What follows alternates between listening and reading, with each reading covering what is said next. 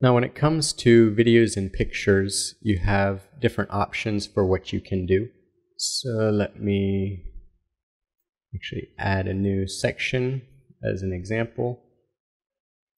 For this, I'll do a blog style one. And the reason I chose this one is because these images here are more the correct size for YouTube videos, but there's different templates and elements that have different sizes that you can pick from. But even inside of these, you can always edit. And if you change the item height here, then you can get the image size to what you want. But I like this blog post one for videos because I can put a little video and then my description and call to action right next to the video. And you can tell that this is the same one that I've used for the training page on the Rebel Website Builder training page. You can tell I use this format.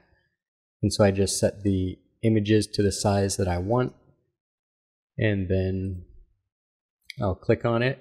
And remember, first I said if you're going to put a video or change it, first you need to remove that image. And now we click on the plus sign and video. Now this is the default one that it's going to start off with, and all you have to do is do edit video.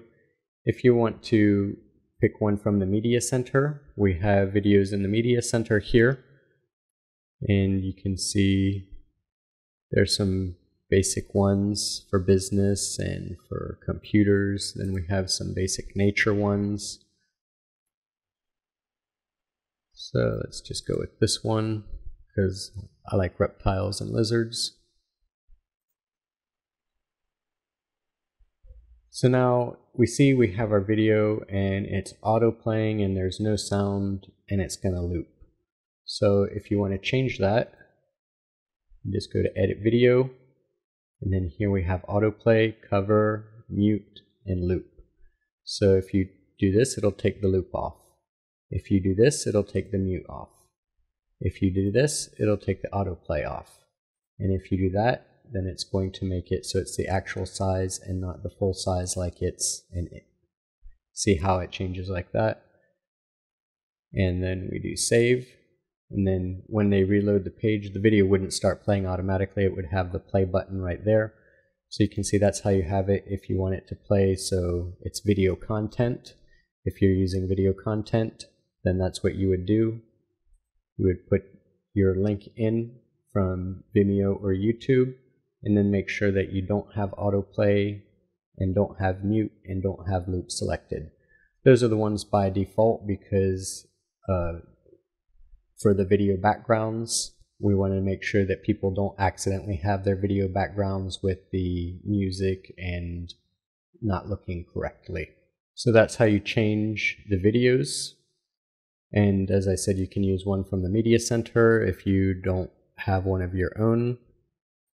And there's not a massive selection, but what I suggest doing is, even for example, if you want to use a video background. So let's say I want to use a video background for this section here. So I'm going to click on video. Okay, so here I have my video background, and one thing that I do often is I'll go to edit video, and then I will go over to YouTube and I'll look up HD video background. And then you're going to come up with a whole bunch of different options that you can use, and you can stick in your website. Here's a time-lapse one. Those ones are often nice. I usually try to pick one that's not too big. Like 14 seconds is pretty good because it's not going to take long to load up a 14-second video. If you put a video in there that's a couple hours long, then it might cause problems. It might cause problems for loading. So then I just copy that code here, And I go over to my video and I'll paste the code in. Then I make sure that all of these are selected because I want it to loop, I want it to autoplay, I want it to be the cover, and I don't want the sound to play. Save it.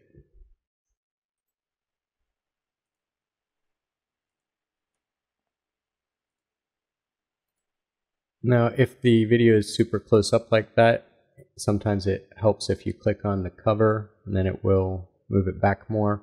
But if your stripe isn't big enough, then you'll probably have to extend it to fit the video size.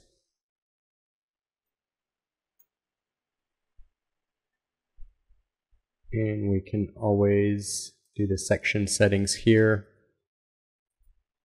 to change the positioning of the text and our layout as well. We wanted to change the layout, but since we already set it like that, we'll just leave it.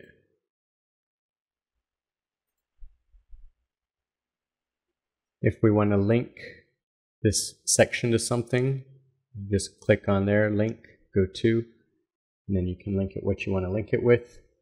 And so that's how you set the video as a video background and change the different sizes and look of it. Also right now it has the filter on it, which is why it looks like that. If I click on video and then come to filters, actually click on it up here. Filters. So you can even change the opacity of the video if you would like. And so you can set a video for the entire section as a background, or you can have a video playing in the side here for content, or that people have to click to get to play. For any of these, you can add video backgrounds to all of these. Just you click on the plus and then click on the video. For this one, it's going to add the video here. If I add video, it's going to put the video there. It's not going to put it, but you see this box isn't really the right size for the video. So if I wanted to actually use a video in this one, I would have to edit the section setting.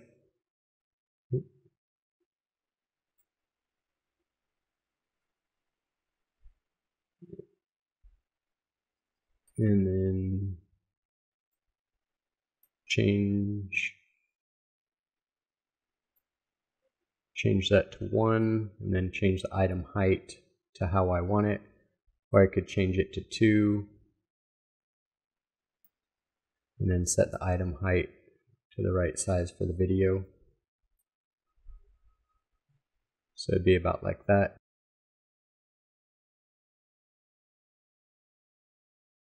Or even you can still resize it using the item height here and the space between to get it to be the right size.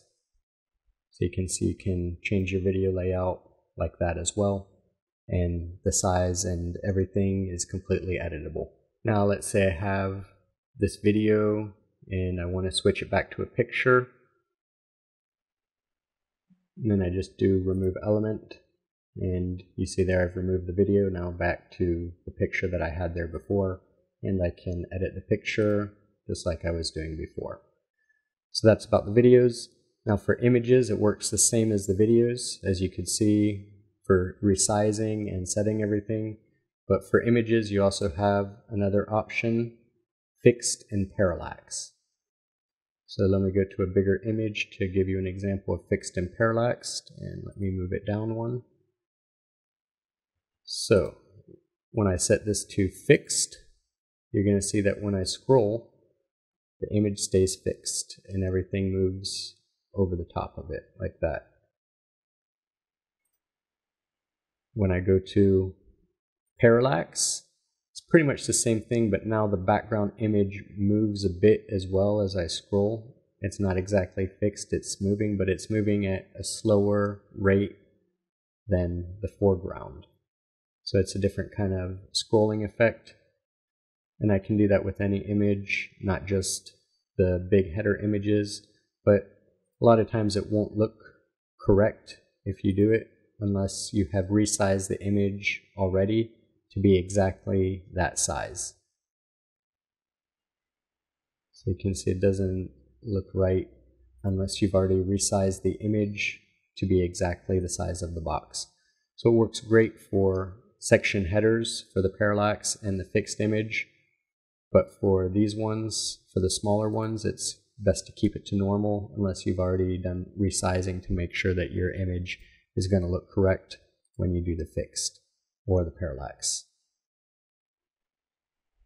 You can also edit your images with the opacity, crop, and filters.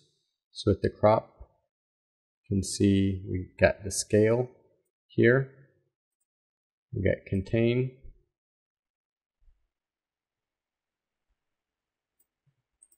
Cover. So we have the 1 by 1, then you move to the right side, contain. You see it'll keep the box and the image more proportional as it moves things. And then cover.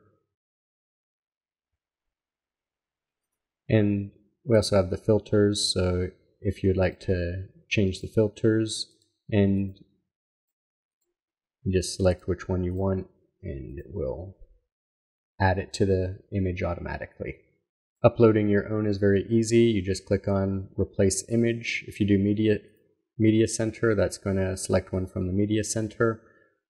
If you want to use your own GIF, there's GIFs in the media center, but if you want to use your own GIF, you just do replace image and select your GIF. So this is a GIF that I made before. I'll open it, and you can see it automatically applies the filter that I had put to the other one, and that's to maintain the look. So then after it loads, now I've got my GIF in there. It's a little bit different size from the other pictures, so I can always go to crop and then make it a bit bigger. Okay. So there you see I have my GIF in with my images, and I was able to resize it no problem. And you can do that with any of these other things. So even if I want to replace this one with a GIF, I can. If I want to replace it with a video, I can. I can put all of these as GIFs if you want. You can resize them just like I was showing you before with the editing for the settings. You can change the layout very easily. So whether it's an image, a GIF, or a video, you've got a lot of options for using them for decoration, for content, for styling, for backgrounds. You can see it's very easy to set up and it looks very cool.